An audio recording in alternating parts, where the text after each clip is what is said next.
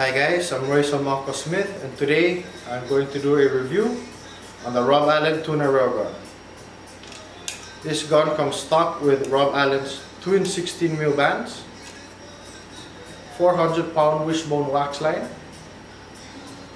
This gun is also rigged with 400-pound mono shooting line, a bungee cord with 180 kilograms soft weave Dyneema.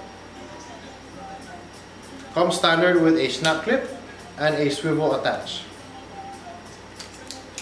It has a 7mm double notch spear shaft.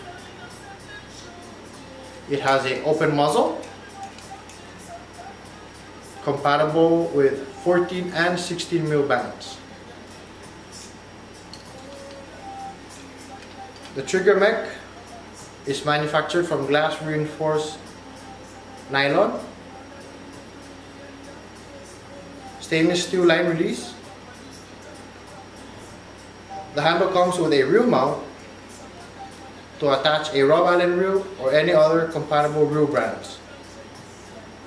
It also has a tuna clip which you are able to connect to your float line or to your buoy. Now for the barrel, it has a African tribal design throughout the gun due to Rob Allen brand being from South Africa. The railing system is part of the barrel, which increases stiffness and reduces flex, which makes the Rob Allen accurate.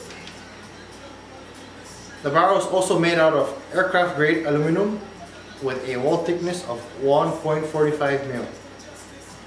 Now for the cons, the Rob Allen shaft will rust over time. Also, it does not come with a buttstock, but we do sell it here at our shop.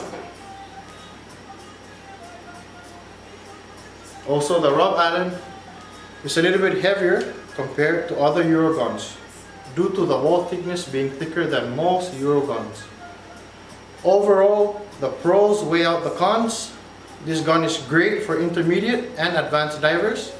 Price range varies on gun length. Alright guys, that's all I have to say for today. Thank you so much for watching.